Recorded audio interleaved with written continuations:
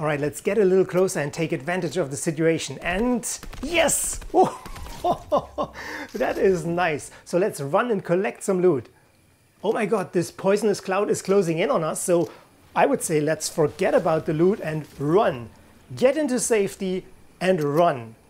But there's the next one. What's going on here? Unbelievable. Oh, what a nice streak. We're on to something here. Let's go. Hi, Dirk here with Filmora Creator.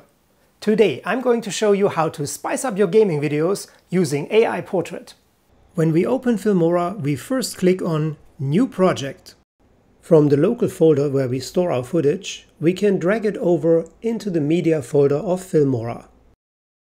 And from there we drag it down to our timeline. Dragging the slider left or right, we can zoom in or zoom out on our project.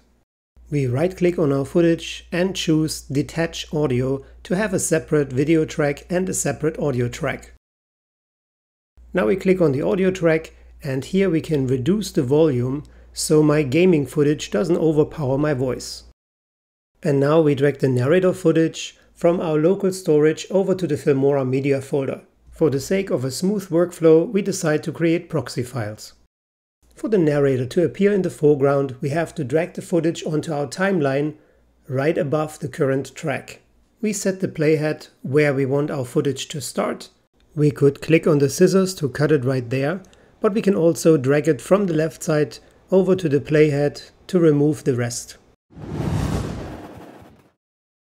We double click on our video file, then we go to Effects, Video Effects and finally AI Portrait.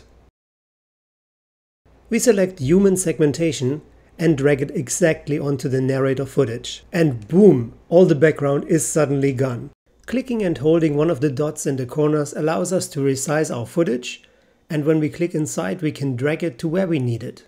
We move the playhead to the end of our clip. We highlight the gaming footage and then we cut it by clicking on the scissors. Delete will remove the highlighted footage. And now let's visualize a bit more drama and tension. With the playhead we find the beginning of our sequence, we make a cut, and we find the end of the sequence and make a cut again. We highlight the gaming footage to where we want to apply an effect. Top right, next to video, we have our color tab. We go there, and then we choose the LUT black and white film. Now we reduce the strength of the LUT, so it's not 100% black and white. We still see a little bit color, but it is definitely more dramatic and a bit scary. To ease in and out of this effect, we go to Transition. And under Basic, we find a transition that's called Dissolve. We grab it and drag it to where we made the cuts. And now it looks so much smoother.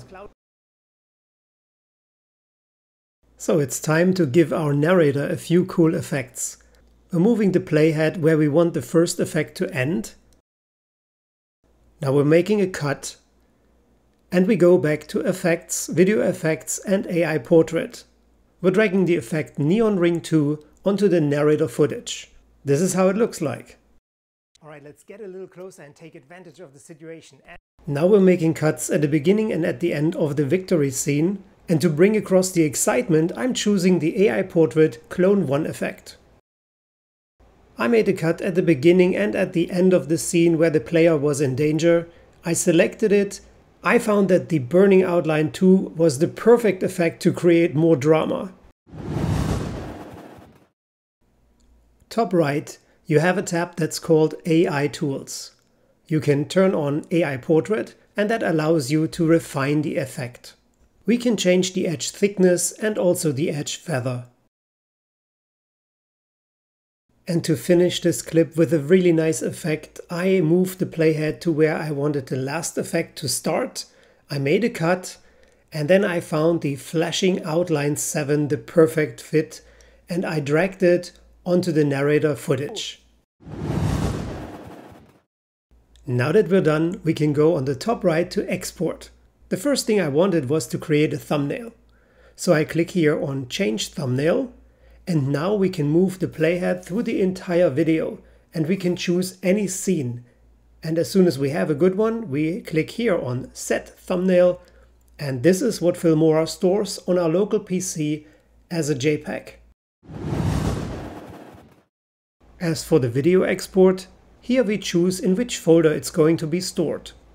To change the video quality, we can go here to Settings. I chose the higher quality. I changed the resolution and also the bitrate, and then I clicked on Apply. Now it was time to export the footage. And this is what you saw at the beginning of the video. These and so many more features you'll find in the new Filmora. With Filmora, video editing is truly a breeze and you can focus on what's really important: your gameplay. I want to encourage you to follow the steps of this tutorial and to try it on your own. Of course, if you run into any problems or difficulties, leave us a message, we'll definitely respond. Thanks so much for watching this. Till the next time, stay safe and take care. Bye for now.